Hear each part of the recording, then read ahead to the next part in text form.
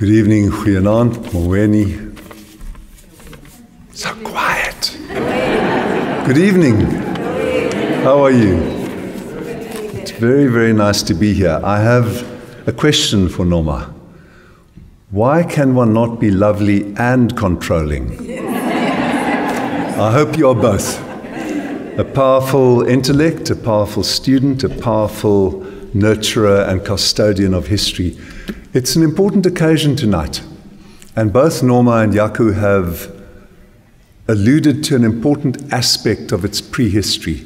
There was a false start 2 years ago when Stellenbosch wanted to honor Simon and didn't consult the family, weren't aware of the Simon Nkoli Collective, which by that stage, as Impo has indicated, had already started the series of lectures in honor of Simon, of which I think I gave the second one with other lecturers after that.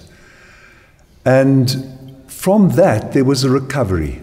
And I think that says something important to us all about where we are in our country, that we can recover from false starts, from misunderstandings, from misapprehensions, from misappreciations of each other, even from missteps that are perceived as insufficiently respectful.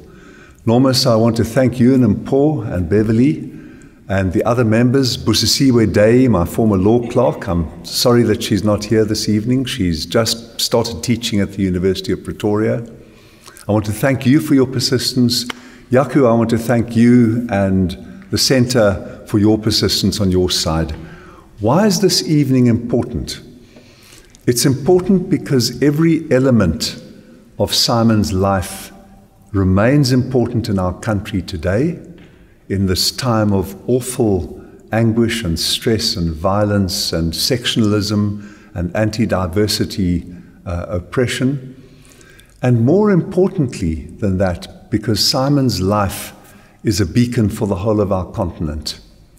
Simon, as Impo has already said, came from a township south of Johannesburg. He grew up poor. He grew up in the poorest segment of that township, and he became involved in gay activism. And I mentioned the word gay because the organization that he became affiliated with was a white middle-class gay men's organization in the early 1980s.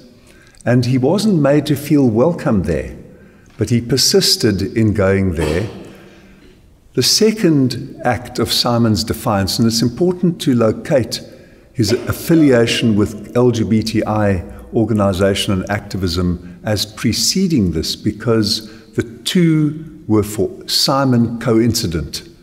The 4th of September 1984, the Vaal townships erupt into an uprising against the apartheid-imposed councillors. Terrible things happen in those townships, and we mustn't forget that there were terrible things that were done in response to the terrors and subordinations of apartheid. The murder of a town councillor, Mr. Jacob Dlamini, was a horrific act.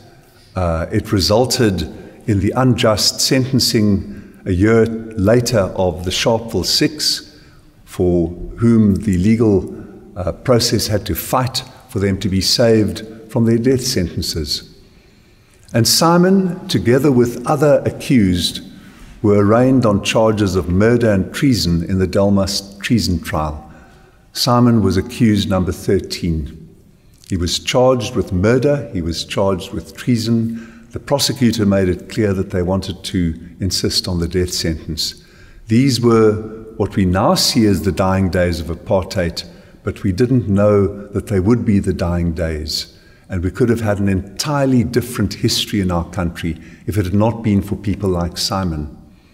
Because Simon said, I'm poor, I'm black, I'm queer, and I'm oppressed as an African in my own country. And I'm oppressed in all these respects simultaneously. I will not segment one of them off or sectionalize one of them off from all of the others. I demand my liberation as a poor person in South Africa from a township That is why I engage in the uprising against the local authority structures that apartheid imposed. I demand my liberation as a proudly black person, and I also demand my liberation as a queer person. It was a momentous stand to take in the early 1980s, and Simon then finds himself in jail in Pretoria, later in Delmas, denied bail, with approximately 20 other accused. And what does he do? Does he keep quiet about his queerness? No. He comes out to his fellow accused. What do his fellow accused do? Including Mosiwa Lekota, Popo Molefe, Mos Chikani, many other people who gained prominence in democratic South Africa. They reject him. They say, "You are a gay man. We fear AIDS, this word that is just getting to us from America and from Uganda. We don't want you to take your part in the dishing up of our food 3 times a day. We exclude you from our roster." And what did Simon do? Did he cower in a corner? Did he slink off to his side of the cell? No. He arose in angry protest against their decision. He confronted them. He spoke out about his own queerness and about the injustice of how they were treating him. It was a pivotal moment in what became later, 9 years later, the world first that South Africa secured, when the words sexual orientation were included in our constitution. No other constitution had ever had those 2 words in it. And we achieved that, obviously through legal processes, negotiations, but the pivotal moment was that a young black queer man committed to the anti-apartheid struggle, on trial for his life, confronted his own fellow trialists and said, "I am queer, I will not allow you to reject me."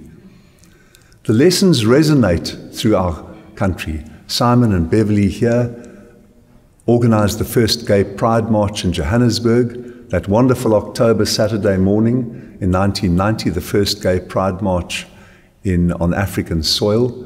When we walked, there was a rain shower that rained upon us as we left the Braamfontein building, Institute of Race Relations building, and then the sun came out and we had a joyful march. His life combined lessons for us in South Africa. The one was the lesson of courage. The second was the lesson of integrity and truthfulness about himself. And the third was the reach of his activism. His activism crossed, as Mpho has said, he used the term intersectionality, it crossed the boundaries of our humanity. Simon demanded that all people, men and women, black and white, all people, cross-border migrants, or South African citizens or South African residents, should achieve dignity and equality under our Constitution.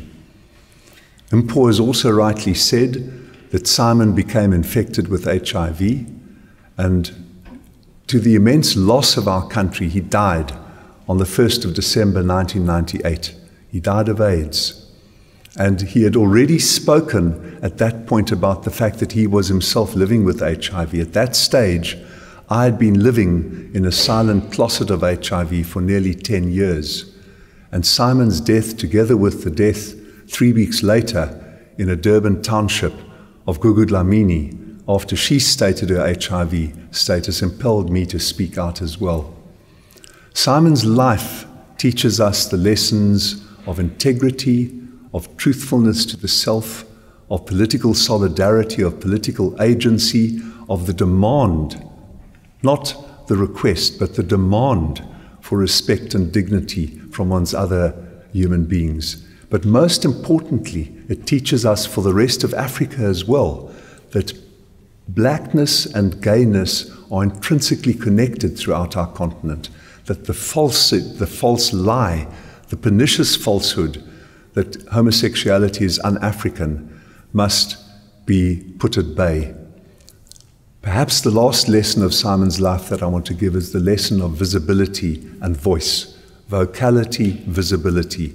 By making himself visible in the early 1980s when he was a very young boy in Sebokeng, by making himself visible in the political landscape, by making himself visible across Africa, he changed the trajectory of our country's history.